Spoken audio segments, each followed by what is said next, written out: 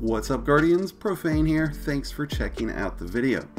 Today we're going over one of the craziest, easiest, and just silliest damage glitches that I've ever seen in Destiny 2, and this time it's not even with the Telesto, it's actually with the Anarchy.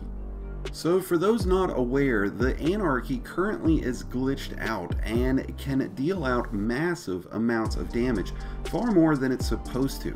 We're talking 3 to 4 to 5 times the extra damage per tick from the Anarchy. It's untelling how long this glitch will last in the game, but while it's here, it gives you a perfect opportunity to get some solo flawless completions done to the Master and Legendary Lost sectors, to different dungeons, and even Master Nightfalls.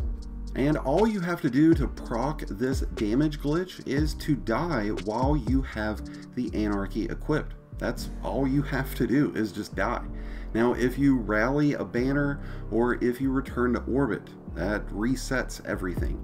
I've also found that it doesn't work on every boss and ad. There's some champions that are unaffected by it, but for the most part, most bosses are susceptible to this glitch. So by all means, get out there and use this for yourself, get some solo flawless completions in, and continue to enjoy the events of Season of the Haunted.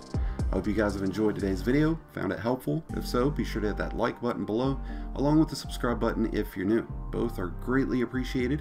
And until next time, Guardians, this has been Profane, wishing you some happy hunting.